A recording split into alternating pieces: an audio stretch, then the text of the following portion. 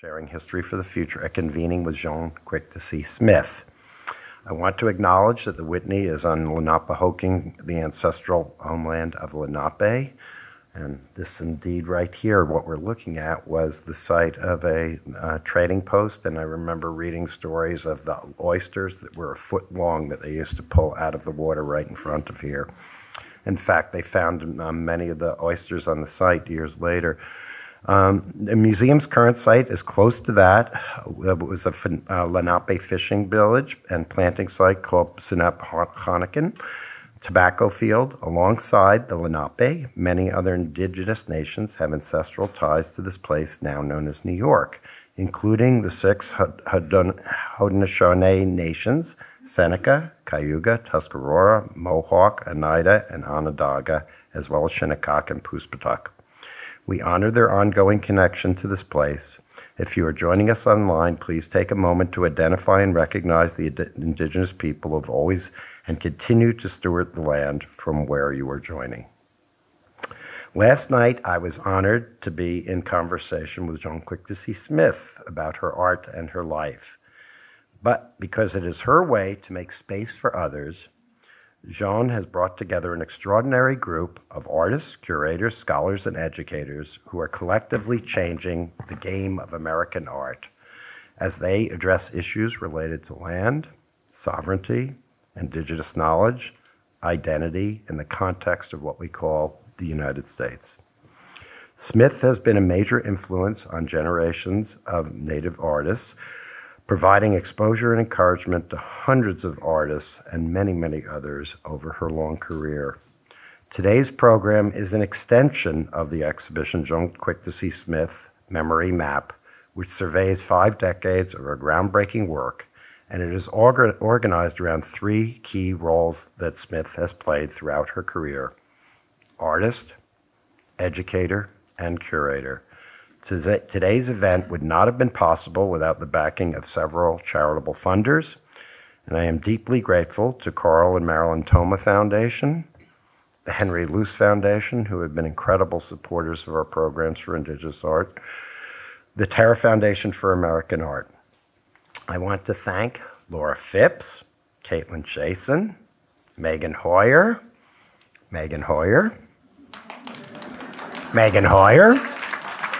Andrew Hawks. I love my staff. Chris Scorza.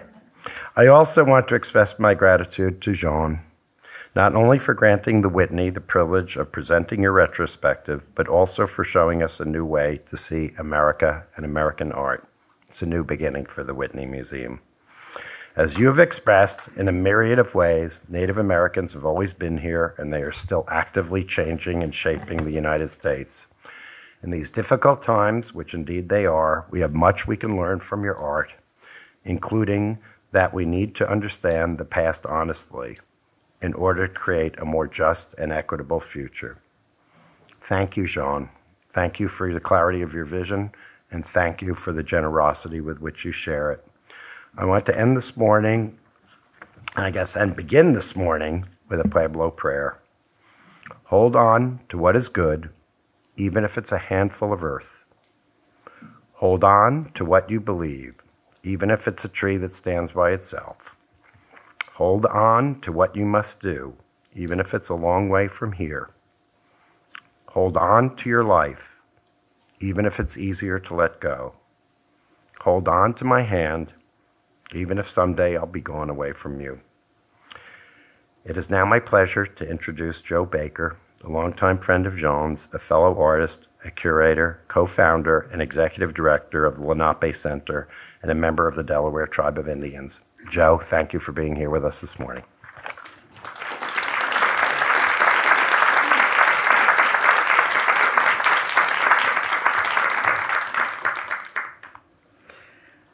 Nuhatikishilaming, Katawenawaman, Nauk Okinaki Hauk Yukawenda, Mayalatit, Kulha Kaski, Welita Hanan, which mean Dillich, Namanem, Wemakekuk, Nanalekech. I want to share with you a bit more about who I am. I want to show respect for my family, and those people whose sacrifice and courage and energy allows me to stand here before you today. My name is Joe Baker. I'm an enrolled member of the Delaware Tribe of Indians, whose headquarters are located in Bartlesville, Oklahoma. I'm co-founder and executive director of Lenape Center, which was founded in 2009 to push back against our erasure here in the ancestral homeland. I'm a member of the Simon White Turkey family who arrived in Indian Territory in 1867 from the last Federal Reserve of the main body of Lenape people in and around Kansas, Lawrence, Kansas. I am a direct line descendant of Lenape leaders, including my third great-grandfather, Anderson Sarcoxy, who signed the Treaty of Greenville in 1795. Fourth great-grandfather White Eyes, who in 1778 negotiated the first treaty with the newly formed U.S. government, the Treaty of Fort Pitt, which was to establish an all-Lenape state, the 14th state, with representation in Congress. White Eyes was assassinated by the U.S. militia that same year. Fifth great-grandfather, Netawades, who negotiated the Treaty of Conestoga. Sixth great-grandfather, Chief Nudamus, who co-signed under protest the walking purchase. And finally, seventh great-grandfather, Tammany, King Tammany, who welcomed and negotiated the first peace treaty with William Penn on these very shores. I also want to share with you a story that moves forward into time and connects to my childhood, and that's a story about tribal elder Nora Thompson Dean. 40 years ago, she got in her little Ford Falcon station wagon and headed east to her ancestral homeland. The purpose of her visit was to give a paper at the Indian Symposium at Seton Hall University. It was a great success. There were over 800 attendees in the room that day. But a legend grew up around another leg of the trip. And that to me is the most important, because she traveled with her students into New York City for a meeting with Mayor Koch, the mayor who never showed up. She waited with her students, and eventually Mayor Koch's assistant came out of the offices and presented her a souvenir pin of the city of New York. And I think about what kind of cultural jumpstart could have been made had they been given a proper audience. Much like what's happening here at the Whitney Museum, where the doors have been opened for young Native artists through the visionary work of the artist that we celebrate here today, Jaune Quick-to-See-Smith. Imagine what could have happened 40 years ago. And it's particularly true in the city of New York, that is a city that's full of stories of many people. But absent are the stories of First People, the Lenape. And then thinking about last night and thinking about today with the excitement of what we might be able to explore, I was thinking about one of the Lenape virtues. And I think that resonates, and I want to quickly share that with you this morning. And that is, we are all relatives. Respect all relations. This value, Lenape value, stresses the interconnectivity of all things. Indeed, The land, the sky, and all of life exist as an interdependent, interconnected web.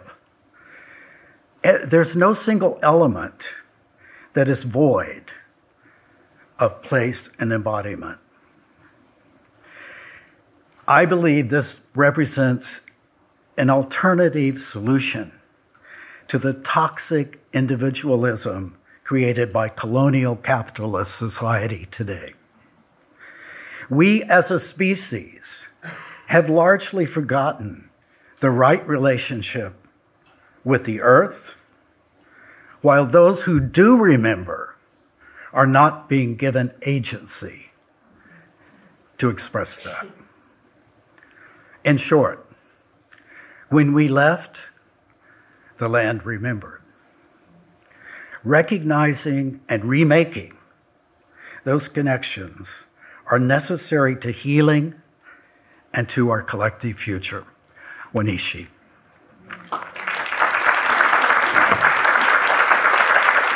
Please welcome Peter Jemison.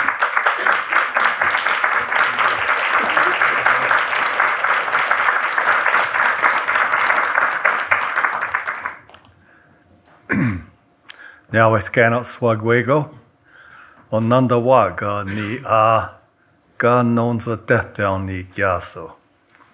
Got ni goi nio nanget wenisa de ningenja gotem. In our language, when we gather, we give each other a greeting of, I give thanks that you are well.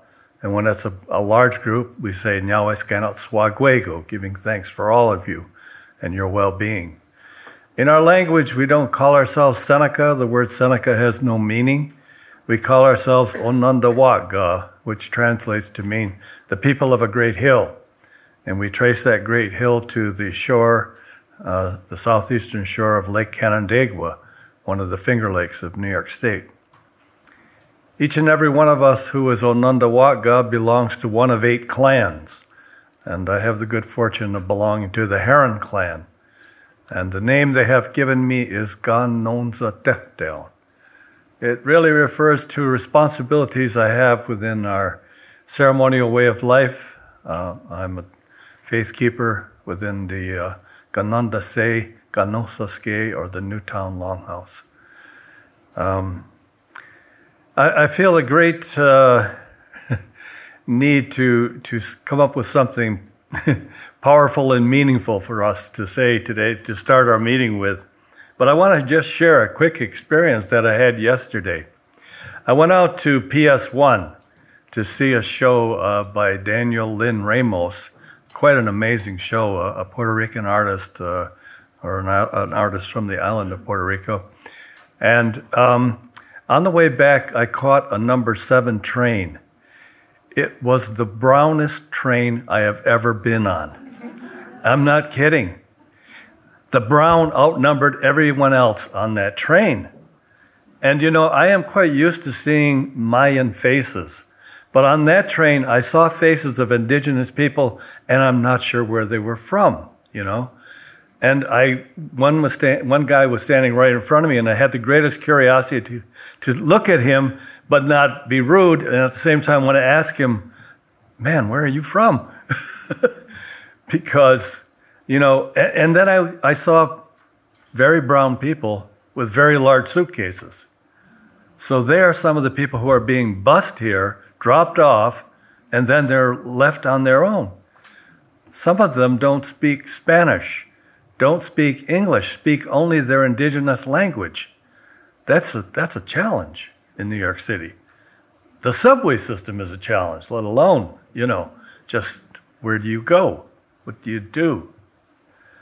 But it is an indication that New York remains this kind of magnet, for better or worse, for people from all over, you know, the world, and especially this hemisphere.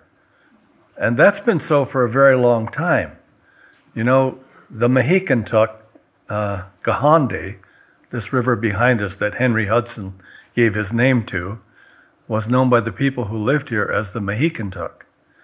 And it was, to us, Manhattan was a place of endless resources, as he mentioned, as Adam mentioned, great oysters, all kinds of shellfish in the area, hunting and fishing, abundant here. And people came here, and no one owned it. No one owned the island. That idea was not even part of the lexicon. The island was open to all the people who came here for whatever resources they need, and it was a place for trading. I created a number of artworks when I lived in New York in which I really emphasized Broadway, because Broadway runs the length of the island. It kind of runs right down the middle of the island. And it was an Indian trail, right? And down here at the kind of the foot of the trail, what we call Wall Street was literally a wall intended to separate the Ongwehongwe from the Dutch. The Dutch didn't really want us hanging around their place. And yet they wanted a treaty with us in order to trade for fur, for the beaver pelt. And that was one of the very first things they did. And we formed a treaty with them that we called the Two-Row. And it's a very simple treaty to read because it is a series of 3 white lines of beads with 2 parallel purple lines. And that signifies that the Dutch are traveling in a ship. And in their ship, they have everything they need. They have their language, they have their law, they have their belief, they have their knowledge. It's all in their ship with them. But likewise, traveling parallel to them and traveling into the future are the Ongwehongwe, or the original people who made it, the Ganyankehaga, the Mohawk. And the Ganyankehaga had in their Gayanas Hatgawa, their great law. They understood that. They had their language. They had their knowledge of the plants and the trees and the medicines and the animals and the birds of this place. All of that was there with them. And all we asked was, don't try to jump out of your ship and steer our canoe. And we're not going to get out of our canoe to steer your ship. We're going to travel forward in time with the notion that we can live in peace and friendship forever so long as we can respect the right of each to exist. And we tried to extend that tenet to the French and to the English and to the Americans and to New York State. And after a while, they used to say to us, please don't bring that belt with you anymore, because it reminds us of all the things that we once agreed to that we no longer can agree to, right? To be equals, to be respectful of one another. Such a simple thing. And somehow or other, that got lost. And I think Joe kind of put his finger on it, you know. Capitalism, individualism, and all of that replaced this idea of community. And community is such an essential understanding that we are all members of a much larger community, but we're all members of our individual communities, and we have a responsibility to the members of our community. And we have a community here this morning. And I feel a great responsibility to this community this morning. You know, Jean and I think I can say this, we built a foundation. We built a foundation by the work that we did. And it was all intended to give opportunity to artists. And to artists who came from, whether they came from the Southwest, the Northeast, the Northwest, Alaska, or wherever they may have come from, we wanted to give them opportunity. We didn't know how they might be received here, but we wanted to have their work seen here, and then people can decide. And always there was one artist or 2 artists who kind of stood out, and this was a beginning for them. And there were a few artists who actually gave a damn about what New York thought. Not all, you know, not all were working with that thought that I want to show in New York. Not all at all, but a few did. And it was always quite fun to see how excited they got about the opportunity to show on West Broadway in Soho when the gallery was there. It was quite fun. And as Jean mentioned last night, it was all done on a shoestring. But there were some people who were very helpful. And Jolene Rickard is one of them. Rosemary Richmond, Michael Bush, Jesse Kootenai. They were very helpful. They gave a lot of time, but as did John, George Longfish, Edgar Heap of Birds. Each of them contributed to the success of the gallery that I ran. So we had that sense of community, and one of our artists has been fortunate to kick open the door here at the Whitney. And now your responsibility, those of you who are younger than she and I, is to keep that door open, whether you have to keep your foot in it or whether you have to pound on it, whatever you're going to do, you have to keep it open, right? There's no guarantees. There are no guarantees. And the last thing I want to say, I'm going to steal a little line from my good friend Orrin Lyons, is that nature has its laws, and its laws are absolutely uncompromising. The natural world is going to proceed as it is proceeding, and it really is uncompromising. The changes that are coming to the natural world and that are present right now are not going to worry about whether Donald Trump gets elected or doesn't get elected, or whether, there's a Democrat in there or there's a Republican in there. The natural law does not care about any of that. And we have to somehow continue to insist that, as Joe also said, we are an integral part of it, but we're no more important than the turtle, we're no more important than the deer, the heron. We are, if we're lucky, at least a part of it, and have the time to enjoy it throughout our lifetime. I wish you all the very best today and look forward to a great conversation with everyone who is here. Daniho Diai. Daniho.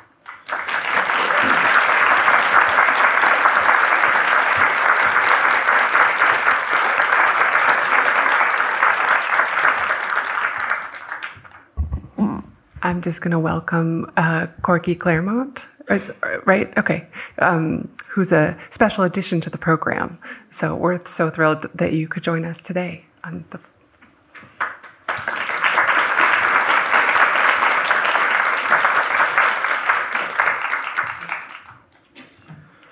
Lemnich. Well, it's just a great honor and privilege, to be here. I'm truly humbled, and I appreciate the words of my elders and everyone here that spoke and gave recognition to this community, this tribal community.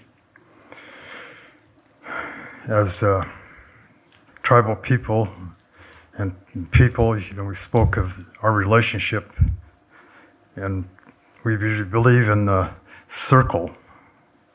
We talked about the wheel last night a little bit, about not having the wheel. Well, we had the great wheel, the circle, because we're all connected and part of that. All colors are connected to part of that. And that circle, of course, came from the Creator. He put everybody down here and gave us different colors for good reason. I'm not sure why, but I just assumed everybody be red. But anyway, we're all gathered here, and I guess it reminds us that each of us has a role to play in a thing that we're supposed to be doing. And it was mentioned being a part of the natural order. Those that came before us, as is mentioned, they know what they're supposed to do, and then man came, and they're all our helpers, right?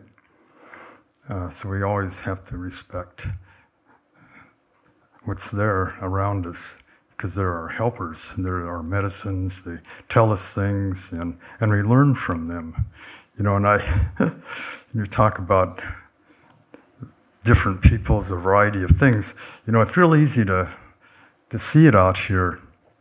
When you go in our area where you have a forest and it's full of trees, all the trees are different.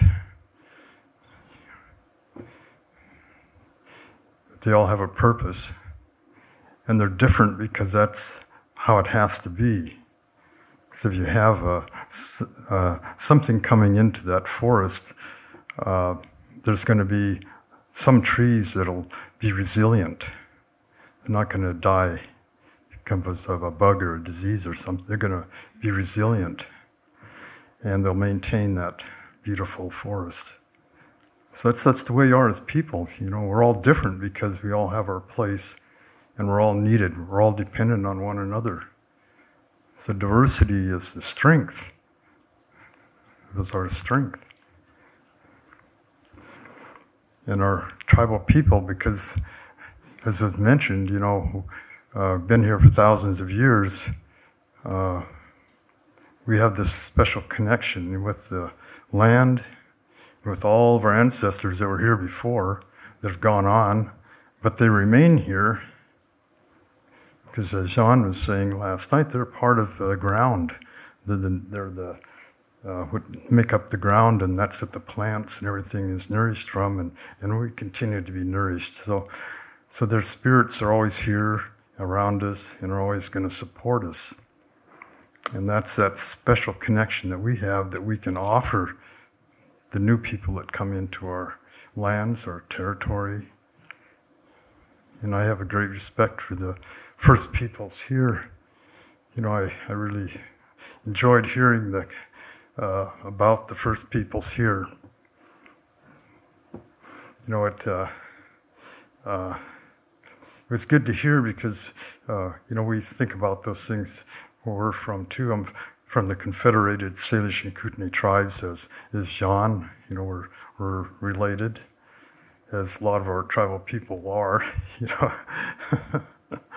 But, and we find we're related to a lot of tribal people from other places too because of our interactions in different times, or powwows, or feasts and celebrations. And so I find cousins in a lot of different tribal communities, that I really didn't know about, but you learn to know.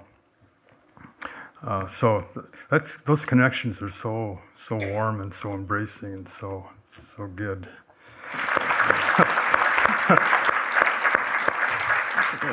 So I want to give thanks to Adam, especially Adam, who I've just come to love. He's so special.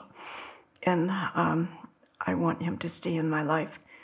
And of course, Joe Baker, you've been in my life for many years, and I appreciate you being here. Pete, dear Pete, you are my brother. Yeah, and Corky, you are too. I give thanks for all my tribe, the matriarch, strong old woman, quick to see, Marie Rose Delorme Smith, my matriarchs. I give thanks for the ancestors, to those who are here, those yet unborn. I give thanks for the Whitney and its brilliant staff. And I thank Scott Rothkopf, David Breslin, and David Keel, who have been so kind and so supportive to my incredible son, Neil Ambrose Smith, who's my mentor, my teacher. And this title, Sharing History for the Future, I just wanted to say that I have a poem here. When I leave this place, I mean when I go on my last journey, when Coyote and Amat can call me home. Here's where I'm going. I'm going to be a drop of rain. I'm going to be the mist in the fog. I'm going to be the glint on wood tick. I'm going to be a grain of manumin. I'm going to be the hair on grizzly. I'm going to be a scale on salmon. I'm going to be a thread of black moss. I'm going to be the yellow eye of the coyote. I'm going to be the pollen on corn silk. I'm going to be a bract of bitterroot. I'm going to be the shaft of a feather. I'm going to be the whisker of a wolf. I'm going to be the sphagnum in muskeg. I'm going to be the wattle on a tom. I'm going to be the calyx on a service berry. I'm going to be the speckle on a magpie egg. I'm going to be the stick and mud of beaver. I'm going to be the keratin of elk horn. I am related. I am related. I am related. I am related. That's where you'll find me. I have a history of the United States. We've been talking about that this morning, but I've shortened it for you today. So, you know, laughter brings out the endorphins, so it's so good for us. So my history of America is that Snow White came from Europa. She kissed the frog who turned into a ledger book prince. She converted corn into Fritos, and soon she put everything up for sale. That's it.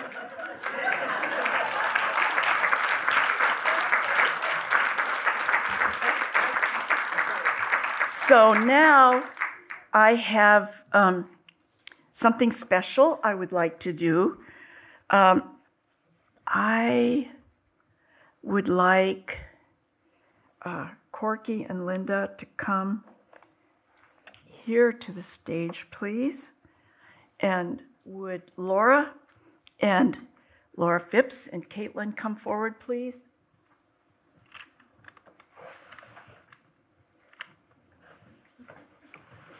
Okay, just come to the stage up here.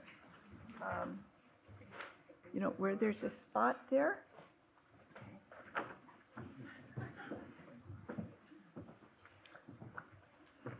Okay. Laura. I give thanks to Laura Phipps for consenting to go on this journey with me for 5 years. Daily, weekly, in a tireless archaeological dig that neither of us were sure about what if, or if we could even turn up enough work for an exhibition, would there be enough? But Laura was prodigious and stayed the course. And as she went, she visited Native exhibitions in this country, in Canada. She visited my reservation. She read Native writers. You could say it was an immersion project. I'm so grateful to you, Laura, to have shared this time and experience with you and to see the exquisite outcome of what's been produced. I am so honored and proud to have taken this journey with you, and now I honor you with this blanket. Caitlin.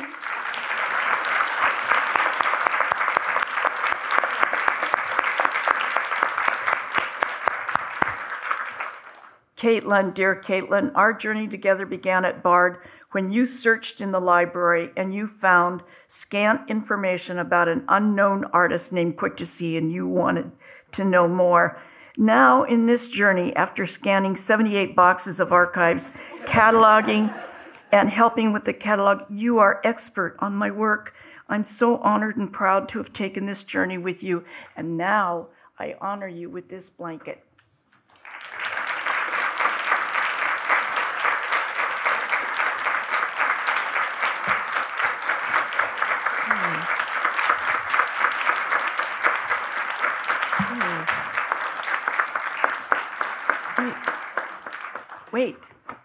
Wait, am I hearing something?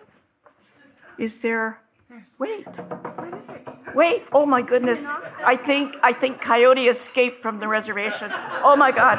Oh, I'm so,